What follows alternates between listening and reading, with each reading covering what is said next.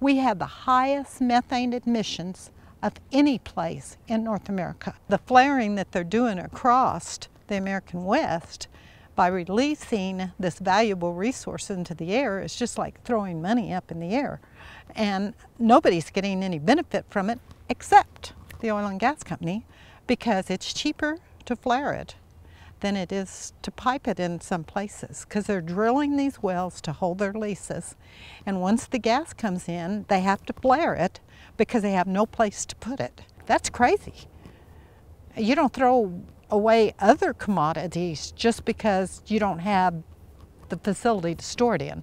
So if they had done their planning, they would have put their pipelines in when they drilled their wells so that they could have transported the gases, but that's not what happened. And so we need to clamp down on that. We need to get tough.